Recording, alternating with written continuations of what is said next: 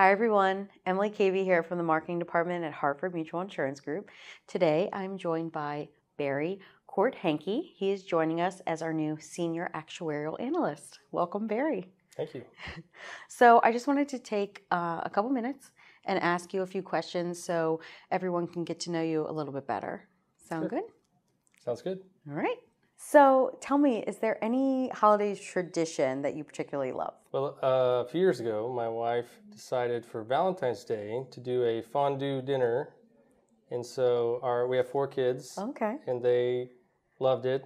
And so they love to dip in the cheese, and then they dip it in the chocolate. And so every Valentine's Day we'll do a fondue dinner. Oh, that's so nice. How old are your kids? 13, 12, about to be 14, 12, 9, and 7. Oh, perfect. That's like a great age for that because they're not super little, so it doesn't get too messy. It's not too messy, yeah. Yeah, so that's a good age. Yeah. That's great. Are you a fan of any particular sport or sports team? Well, I do live about an hour north of Kansas City. Okay. And for any of you football fans out there, you know that Kansas City is the king on the hill right now. So these are the glory years of the Kansas City Chiefs. So I do enjoy watching the Kansas City Chiefs play football these days. Who's your favorite player? It's got to be Mahomes. Mahomes is just so much fun to watch. Yeah. If you could eat one food for the rest of your life, what would it be and why? It would be ice cream because you can add fruit in there. You got your fruit. Mm-hmm. You can add nuts in there. You got your protein. And it's dairy. You know, you can eat it every day and be okay. Yeah. Yes.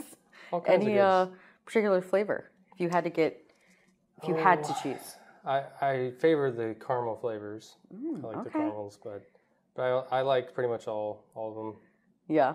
Any kind of fruity flavor I like. Raspberry, blackberry, strawberry, peach even. I like peach. What would you say that it was about Harford Mutual that made you want to apply to your position here? I would say it was the familiarity. So when I interviewed, it just felt like I know this company.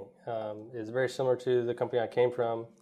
And so it's like I feel like I know what this company is about and what I can do here. So, well, thank you, Barry, so much for chatting with me today. I just wanted to say welcome again to Harford Mutual and that we're so excited to have you joining our team here. It's great to be here. Thank you so much. Bye, everyone.